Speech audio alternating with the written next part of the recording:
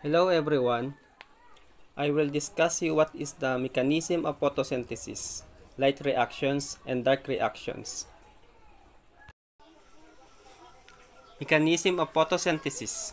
Photosynthesis is the process by which green plants and certain other organisms transform light energy into chemical energy. During photosynthesis, in green plants, light energy is captured and used to convert water, carbon dioxide, and minerals into oxygen and energy-rich organic compounds. Photosynthesis is the process of conversion of light energy into chemical energy, which can then be utilized by living organisms. It is a rather complex process which is carried out through various stages. Photosynthesis comprises two phases. The first phase is the photochemical phase or light-dependent process.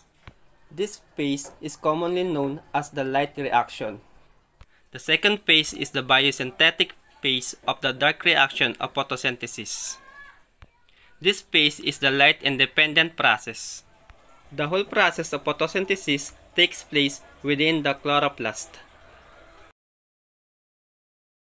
As stated above, photosynthesis occurs in two phases: light reaction and dark reaction. Light reaction.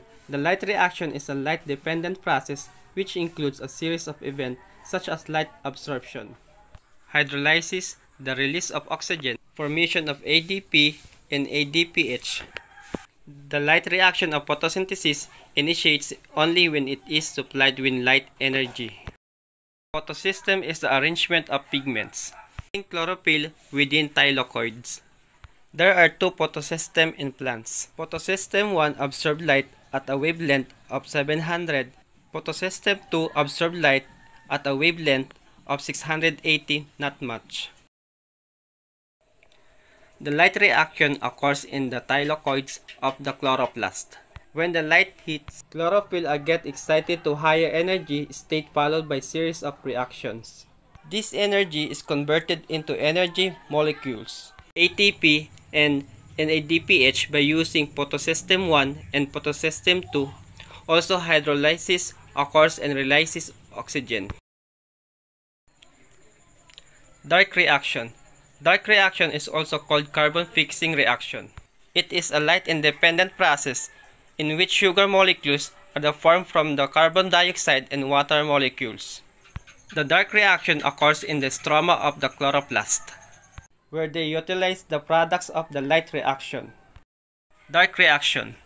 Plants capture the carbon dioxide from the atmosphere through stomata and proceed to the Calvin circle. In the Calvin circle, the ATP and ADPH formed during the light reaction drives the reaction and converts 6 molecules of the carbon dioxide into 1 sugar molecules. Thank you.